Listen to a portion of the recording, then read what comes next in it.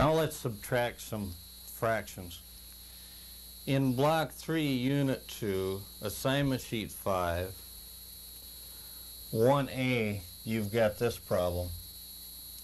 Now, the same thing is true on subtraction of fractions as it was the addition of fractions. Here again, we have to work with like denominators. We have to work with equal values in our fractions before we can subtract the numerators. Now in this case, we have two numbers that are divisible by 6. Up here we have 5, 6. Down here, to get 6 on the denominator, I would have to multiply 3 times 2. That means I have to multiply the numerator times 2, so that 1/3 is the same as 2/6. Now I can subtract the numerators. I would have 3/6 then, and then of course my whole numbers I would have 2. Now there again, this can be reduced, and it should be reduced. That would be equal to then 2 1/2 for an answer. So that if I would subtract 6 1/3 from 8 5/6, it would go in there 2 1/2 times.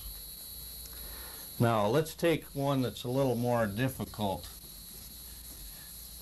to where we have to borrow. That usually gives some people some problems. I think on that same assignment sheet, we've got 8 1/4. 8 1/4. Subtract from that 4 2/5. 4 2/5. Now, here again, I need the same common denominator out of those two.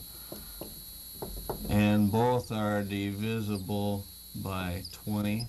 20 is divisible by both 4 and 5.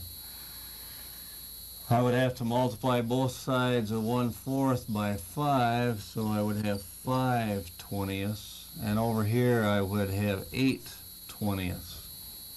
Now if you'll look at this, the problem that we've got here is I am supposed to subtract 8 into 5.